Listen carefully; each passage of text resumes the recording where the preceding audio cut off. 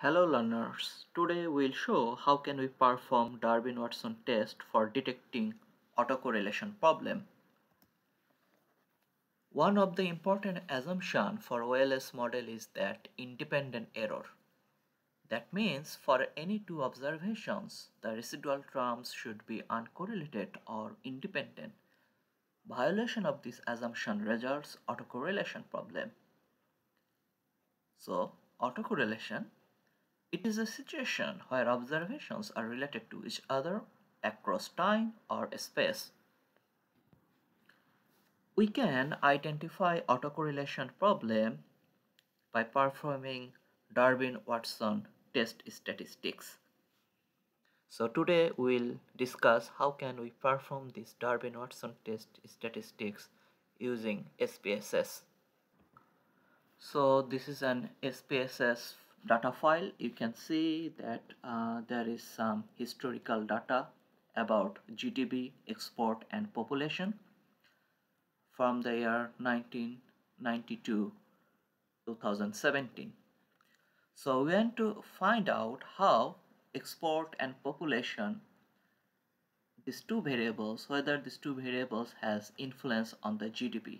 So GDP will be dependent variables where export and population will be our independent variables. We are assuming that our time series data are stationary, so we can perform OLS. So you go to the analyze and you see there is a regression.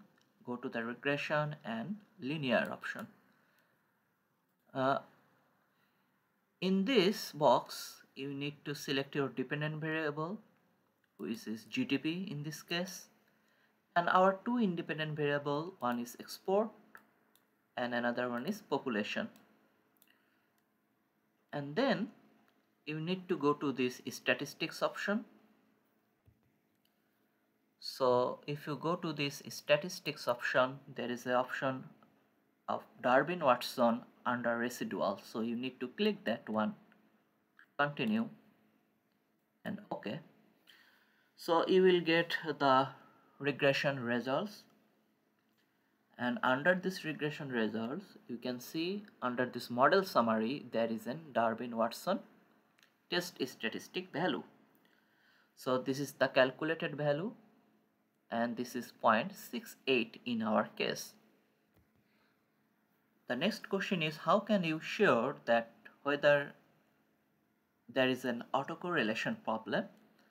So there is some decision criteria based on which we can say whether there is autocorrelation problem exists or not. So what are these decision criteria?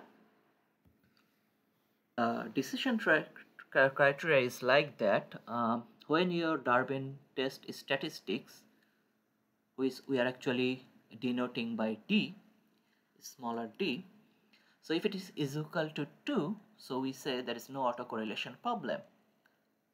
And if your this test statistics is less than 2, we say there is positive autocorrelation.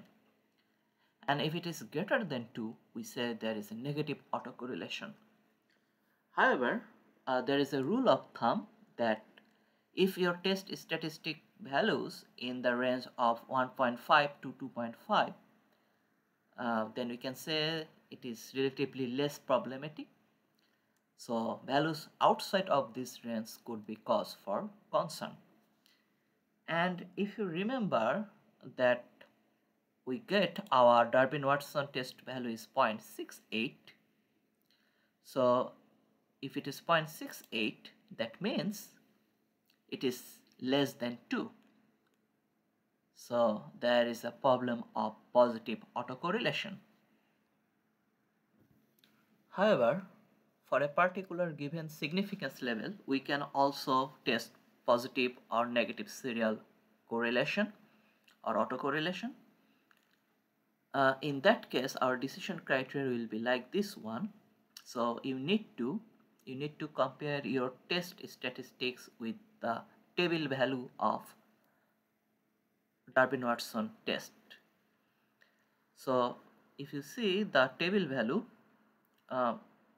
a table value like be this one. So this is a Durbin-Watson test statistics table value. So you need to compare your Durbin-Watson test statistics value with this table value. And how to make the decision using this table value? This is an important table, and here are two things you need to remember. One is K, another one is N. So K means number of independent variables, which is in our case is 2. That is, we get before export and population. And N means number of observations. So if you see this data, you see we have total 28 observation. Now, if you can remember that we get the Durbin-Watson test statistics 0.68, and we have two independent variables. So our K is equal to 2, and we have total 28 observation. So this is the 28 observation. Now you need to find out your test statistics value in this table. So this is the lower bound and this is the upper bound. So if you can remember that your test statistics value is 0.68, which is lower than your lower bound of table value of Durbin-Watson test statistics. So the lower bound of this table value you see 1.25, and your test statistics value is 0.68, which is lower than this one. Here we are actually considering 5% significance level, and there are some other table which shows you at 1% significance point or 10% significance point. So we are considering in case of 5% significance level. So in case of 5% significance level, we find that our Durbin-Watson test statistics is lower than lower bound of this table value of Durbin-Watson statistics. So you see that if it is lower than lower bound, then we can say the error terms are positively autocorrelated. However, there are some other criteria, like if it is greater than the upper bound, then we can say the error terms are not positively autocorrelated. And if it is in between lower and upper bound, then we can say the test is inconclusive. And there are some other criteria in case of negative serial correlations. You can see you need to deduct your test statistics for 4, and then you compare this value with the lower bound and upper bound, and this decision is given here.